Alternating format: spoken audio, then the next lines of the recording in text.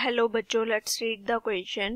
The question says that if n+2 C8 ratio n-2 P4 equals to 57 ratio 16, find n, which means n की value find out करनी है question में.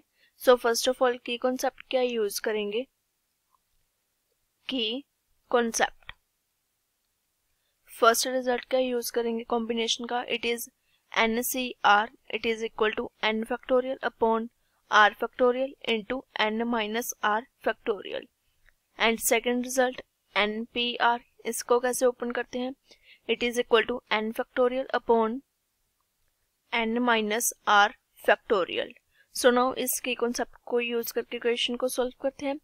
Statement में given क्या हमारे पास? It is n+2 C8 ratio n-2 P4 equals to 57 ratio 16.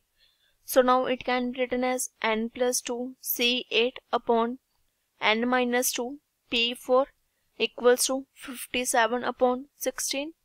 So now it is equal to, open करते हैं combination को first of all, n+2 C8 को. So it becomes n+2 factorial upon 8 factorial into n+2 minus 8 factorial upon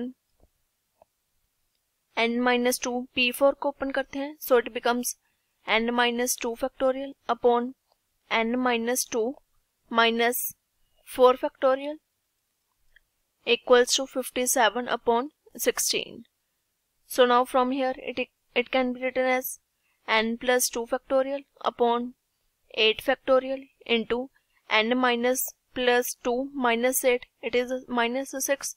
So n minus 6 factorial into n-2 minus 4, it is n minus 6 factorial upon n minus 2 factorial equals to 57 upon 16.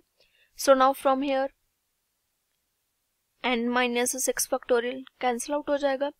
Remaining terms are n+2 factorial upon 8 factorial into n minus 2 factorial equals to 57 upon 16.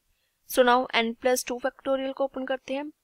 So it becomes n+2 into n+1 into n minus 1 into n minus 2 factorial upon 8 factorial into n minus 2 factorial as it is equals to 57 upon 16. So now from here n minus 2 factorial cancel out हो जाएगा. Remaining terms are n+2 into n+1 into n minus 1 equals to 57 upon 16 into 8 factorial. So now it can be written as n+2 into n+1 into n minus 1 equals to 57 upon 16 into 8 factorial can be written as 8 into 7 into 6 into 5 into 4 into 3 into 2 into 1. So now from here 16 cancel out हो जाएगा 8 into 2 के साथ. So now remaining terms are n+2 into n+1 into n minus 1 equals to 57 into 7 into 6 into 5 into 4 into 3 into 1. So now it can be written as 57 को कैसे लिख सकते हैं? 19 into 3. So it becomes 19 into 3 into 7 into 6 into 5 into 4 into 3 equals to किसका था? n+2 into n+1 into n minus 1, which is equal to n+2 into n+1 into n minus 1 equals to 19 into 3 into 7.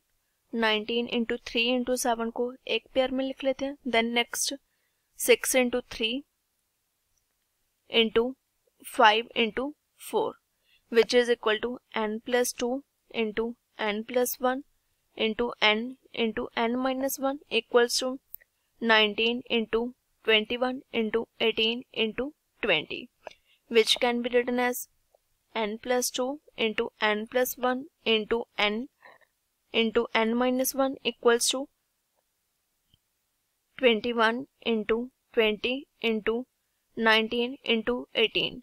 So from here we can say that n equals to 19. So n की value के आगे हमारे पास 19. Statement में यही find out करना था. So this is our final answer. I hope you all understand it well. Best of luck.